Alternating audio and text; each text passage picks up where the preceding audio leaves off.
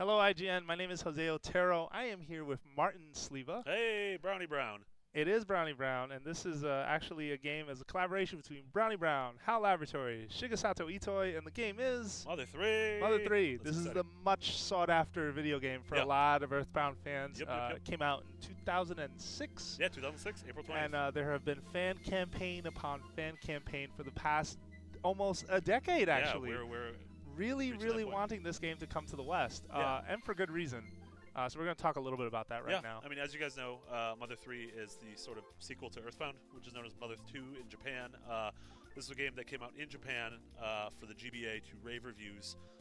Never got a real localization here in the West, although No. there is an amazing Fran translation. Fran translation? A Fran Mirabella translation. No, it wasn't by Fran Mirabella. It was by our good friends at Starman.net. Yeah. More specifically, a couple of folks got together and Yeah. put together a really, really good Yeah. translation. So good, in fact, they offered it for free. Yeah. If Nintendo ever wants it, Nintendo, if you're No. listening, these people are out there. But I have played through Mother 3 using that translation, and I enjoyed it quite a bit.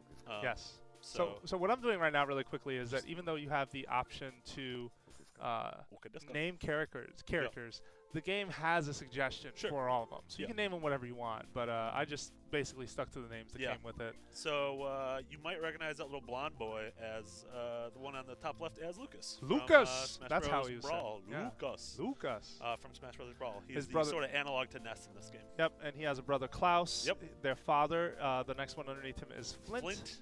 Hinawa? And now was the mom. And what's then the you dog's name again? got, I don't know, probably Doggy. In the Boney. translation, it was Boney. Boney Yeah, the dog.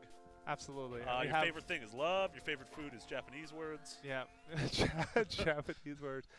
So these, the world of Mother and specifically of Earthbound has sort of, there's just a unique sort of story being told. I feel like Yeah. not enough games really tell this kind of story. Yep, It's yep. sort of very heartfelt. There's a very earnest message somewhere inside of it, Yep. but it's also kind of goofy and weird and strange in other ways Yeah, as well. yeah, definitely. The original Earthbound for Super Nintendo was that really cool, sort of weird look at modern American and Americana. As you Yeah, go through these strange absolutely. sort of little villages and big cities and Yeah. places that look like Vegas and places that look like Miami. Do a really good job with sort of like art and pastiche and pop culture at the time. Yeah. But this game, while it kept the aesthetics and a lot of the feel, I felt like this game went in a much more emotional direction. Yeah. Right from the Yeah, start. right from the start. Oh man, I mean, I so don't know if no we can- spoilers here. Yeah, we're not gonna spoil it, Yeah. but like some like legit stuff happens very early in the game, and just like you wouldn't think because the graphics are sort of cartoony and the characters are obviously little sprite-based dudes, but like the emotion It gets in deep. their mannerisms and in their actions, you're just like, I did not expect this to Yeah. happen this early. In fact, you, Heart of Stone listener, may cry by the end of Mother 3 Yeah. because the message that is part of it is very touching. Yeah, In absolutely. a lot of ways. Yeah. And and it's also very intentional. I think you absolutely nailed it. That this is in a lot of ways a love letter to sort of Americana. Yeah. Through the lens and the eyes of a Japanese person. Yeah, Because yeah, which I think Shigesato is great. Itoi is a foreigner. Yeah, yeah. And this, it's not a sequel, like a direct story sequel to Earthbound, although there are definitely nods to characters and places and events in Earthbound, some more sort of subtle and some, by the end of the game, some a bit more obvious. But Yeah. So just like a Pokemon RPG would start, you start in your room, or like many RPGs start, I guess. Yeah. You start in your room. Your hair's a mess. You've got bedhead. You go Yeah. down to speak to mom. You do want to go out and play, but Earthbound is not done with you yet because you need to change out of your you jammies get first. dressed, just like in You cannot go outside that way. Man, is roughly the, what the she's number saying. of amazing RPGs that start with the character waking up, Yeah. or just games. Oh yeah, Link no, to the it's so cool. Past, Chrono Trigger. Yep, absolutely. Yeah, And it starts out as just an average day, yeah. and then it becomes a lot more. And then the pigmen and the dinosaurs. But how come. many games will let you charge into the back of your mom's chair and she gives you something for it? That is the true test. Yeah. right So yeah, there. there's a bit more.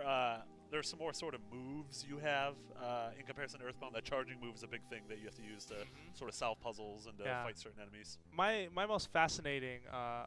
So the fan translation handles what's happening here really well, and I'm pretty sure a lot of this text was already here. But when Animals you all talk talking to to you. these animals, yeah, they all have something to say that's sort of unique and, and weird. Yeah. But more importantly, the battle mechanics of Earthbound, Yeah. of Mother 3, are, bar none, some of the most amazing or inspired I've seen in an RPG. Because it's not just about the simple fight and choose a, sort of contemporary magic spell B or what have you. It very much has a lot to do with you playing the role of a metronome and following up the attack on beat.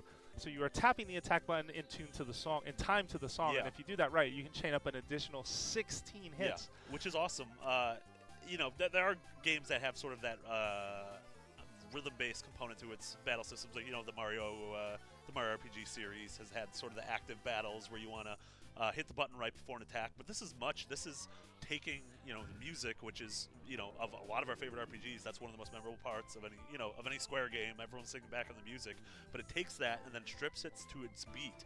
And if you can sort of catch the beat of each song, then you just become this powerhouse in battle. Take a minute also to look at the sprites themselves. I mean, Brownie Brown is known for making really, really good-looking sprite-based games. That dinosaur in the background that's sleeping, and you can see it breathing, and its nose, its nostrils are flaring up. And they currently, I believe they changed their studio name. Now they're called One Up Studios. I think they're doing a lot more work with Nintendo these days. And it'll be interesting to see what happens. But Mother 3 did not start out as a Game Boy Advance game. Earthbound in 64. Fact, it was Earthbound 64. And what surprised a lot of people was that when Mother 3 became a thing, and it became the project that came out of Earthbound 64, a lot of what people had seen in those videos that they showed at like Space World were in this game. So clearly the story and most of this stuff transferred over from there, but for whatever reason they ran into their limitation where they couldn't do it. Now, granted, you're seeing a lot of text now. Sorry about that. You were going to say. One of the characters, the main characters that people saw in Earthbound 64 in those screens was Flint, who's the sort of cowboy dad, and that's who, you see him sort of the same. He has the same general aesthetics. You see a lot of the same enemies, same settings and everything. So it's really interesting how, a lot of times with games, they'll evolve as, if they're delayed a while, they'll evolve into the next console, whereas this sort of devolved, not in a bad way, but just sort of went from a ambitious console RPG to a really great handheld RPG. And I am committing violence against dinosaurs, but there's actually a reason why. They're teaching Lucas at this point how to use his charge ability and how to knock into things. Although that one was a super delayed reaction. But we are going to get our first fight in a few seconds. And also, I mean, it would be great to kind of take this RPG from sort of the middle and show you a little more of its battle mechanics. But trust us in that we don't really want to spoil this game for you. And there's a lot of really special moments. And, maybe one day we're actually going to get to... I want to believe that Nintendo's eventually going to put this out. I've wanted to believe that for a while. Yeah, a lot of us have. But, yeah, it's true that we're not entirely sure. So... I hope that this is finally going to trigger. This should be the one. I feel like you have to talk to some folks. Yeah, I feel like I ever speak Japanese. So we're kind of fumbling through. Tough. Yes. Oh, here we go. And he comes. So this bug got beef apparently, and it's about to get squashed. But even these dinosaurs, they're a very important part of what's going to happen in the early part of this game.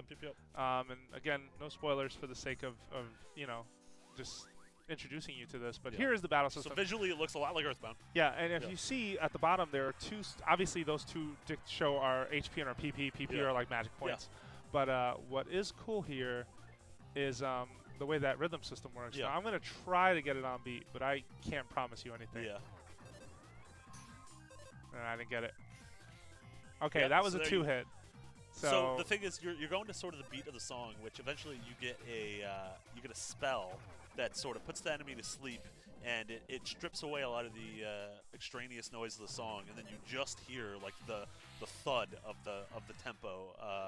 And that's the thing that you can kind of capture. Each enemy almost has their own song, and so when you learn, you're facing different enemies that you have to hit them at a different beat. And some of them are faster, some of them are slower. Like it's all over the place. Some of them mix it up. It's not always they change like tempo. One. Yes, absolutely. So really quick, last thing to point out before we leave the screen is that the health points are sort of in the style of an odometer. And what's really cool about that system is that when you take a really heavy hit, you can actually quickly jump to a healing item and prevent it before the entirety of that attack damage is registered.